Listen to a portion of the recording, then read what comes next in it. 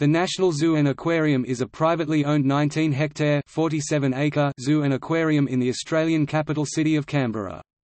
It is located in Yarralumla at the western end of Lake Burley Griffin, next to Scrivener Dam. It recently had a major expansion, with 12 hectares (30 acres) of open-range exhibits opened in May 2017.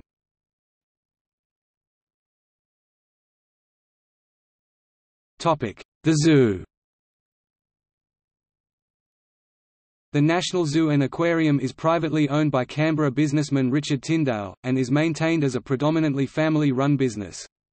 The zoo receives no government or Commonwealth support and relies on entry fees from the public to continue operations.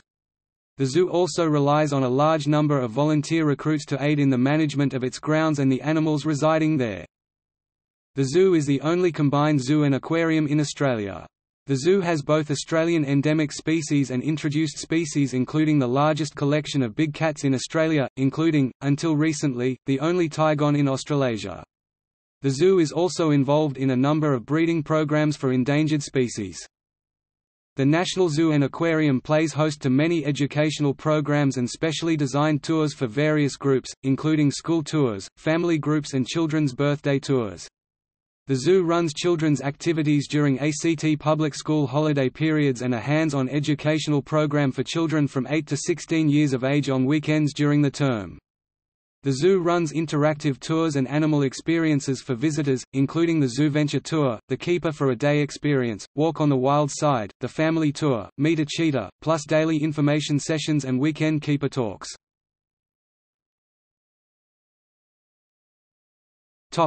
Tux the penguin. While visiting Canberra Zoo, Linus Torvalds was bitten by a small penguin, providing the inspiration for Tux the Linux mascot.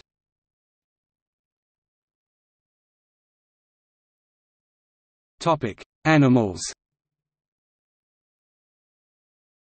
Australian animals at the zoo include dingoes, koalas, western grey kangaroos, swamp wallaby, Palmer wallaby, emu, Tasmanian devils, little penguins and a wombat, Winnie, the oldest known wombat in captivity. The zoo maintains a collection of large cats including tawny African lions, white lions, Sumatran tigers, Bengal tigers, snow leopards, cheetahs and servals. Other mammals include rhinos, brown bears, sun bears, zebras, giraffes, common eland, maned wolf, blackbuck, Barbary sheep, wapiti, fallow deer, alpaca, meerkats, black-capped capuchin, siamang, common marmoset, pygmy marmoset, cotton-top tamarin, black and white ruffed lemurs, ring-tailed lemurs, black and white colobus, squirrel monkey, de Brazza's monkey, red pandas, and oriental small-clawed otters. Also on display are Goodfellow's tree kangaroos, African wild dogs, spotted hyenas. The aquarium includes a variety of tropical marine and freshwater bony fish including Murray cod, Queensland groper, humphead wrasse, barramundi as well as giant moray, zebra moray. There are several shark species including blacktip reef sharks, zebra shark and epaulet shark. Reptiles and amphibians at the zoo include shingleback skink, blotched blue-tongued skink, green iguana, rhinoceros iguana, Taiwan beauty snake, reticulated python, Malayan blood python, boa constrictor, American alligator and magnificent tree frog.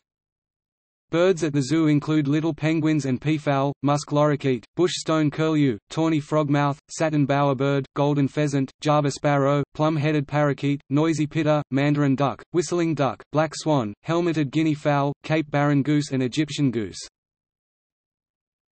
History. The National Zoo and Aquarium incorporates the original National Aquarium, which was opened on 31 May 1990. It was developed and owned by Jeff Dar Depot and at the time was the largest private tourism development in the ACT. The aquarium consisted of approximately 30 different species, with its main feature being a large 1.5 million-litre aquarium with an underwater walk-through viewing tunnel which housed a huge range of marine life. This was reportedly the first of its type in the world and was manufactured by a local Canberra company. 11 large high-technology fish tanks built for World Expo 88 at Brisbane were also incorporated into the structure utilising a biological filter bank of a type never before used in Australia. It was at the time the largest closed synthetic saltwater oceanarium in the Southern Hemisphere. The aquarium also boasted a 300-seat restaurant and function area, the Barbary Coast Restaurant and Brasserie, later changed to Pirates Cove Restaurant. It was situated on around 18 acres of land which also incorporated a series of outdoor ponds and streams for trout farming. Sadly, the venture was never fully completed as envisaged and did not attract the wildly optimistic up to 8,000 visitors per day. The construction company suffered severe cash flow problems and in August 1990 was forced to put the aquarium on the market. No sale eventuated and the aquarium was placed in receivership in March 1991. The aquarium continued trading under the Price Waterhouse receiver manager who struggled to keep the business viable, incurring heavy weekly losses, and a bank deadline to find a buyer threatening its closure and a sell off the assets. Requiring 200,000 to 300,000 customers a year to break even, it had never exceeded 70,000. In March 1992, after reported losses of investors of more than $12 million, a prominent district grazier and businessman, Rod Hanstein, purchased the property. This phase of the facility lasted around 5 years.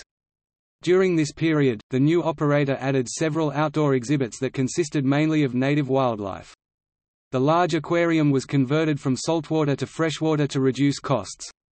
The overall theme of the facility changed in an attempt to meet the demands of a large Asian inbound tourist market into the ACT and offered an Australian experience that incorporated the wildlife park aspects as well as other activities such as fly fishing in the trout ponds, sheep shearing and boomerang throwing demonstrations.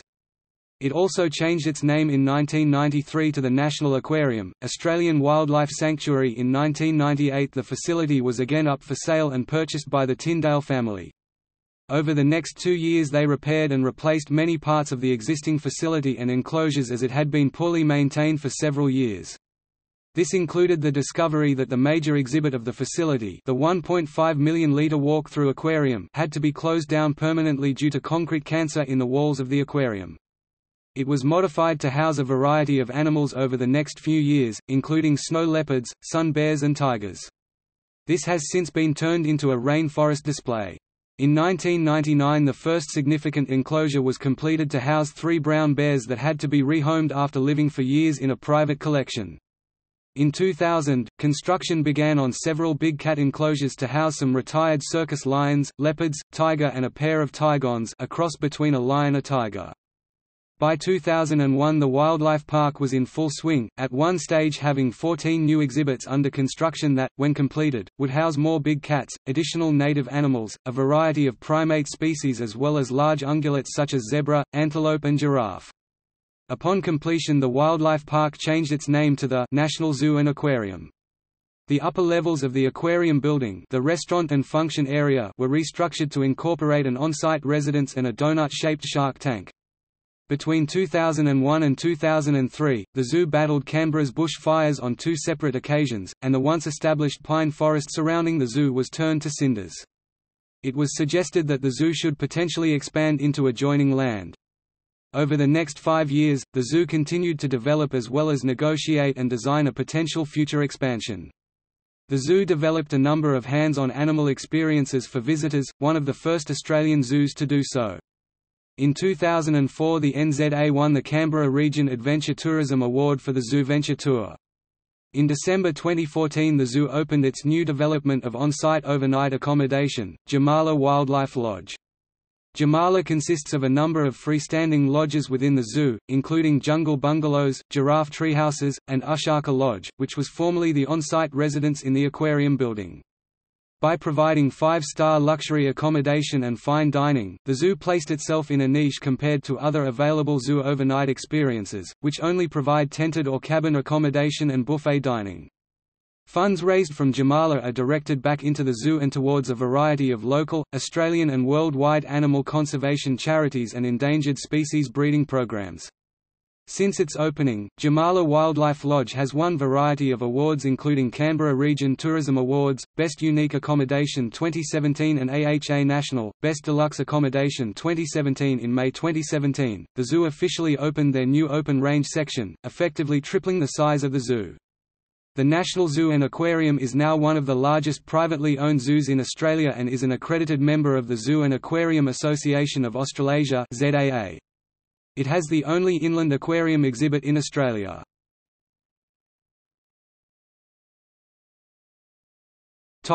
See also: List of zoos, List of zoos in Australia. Notes